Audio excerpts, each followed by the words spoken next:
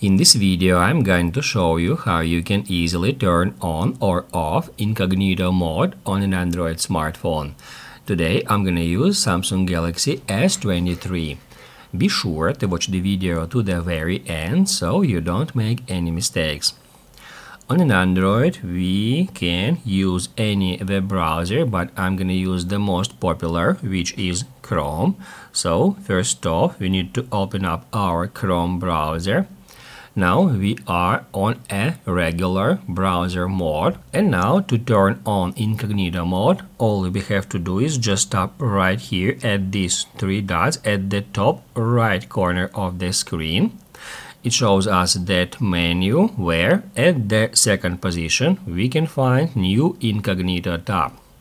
If we tap right here, we'll be taken to new incognito tab, and now we can start browsing in incognito mode.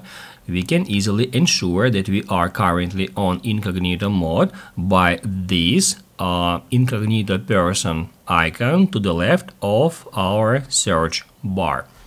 Now I'm gonna enter some request here, and as you can see, we can Google for something, we can head over to any website, we can use this incognito tab as a regular tab, with the only difference that our search and watch history will not be saved after we close our web browser. If you would like to turn off incognito mode, you can easily do so in two different ways. The first way is just close Chrome web browser. Then if we open it up again, it should start in a regular mode. However, in the same way, we can easily switch it to incognito mode.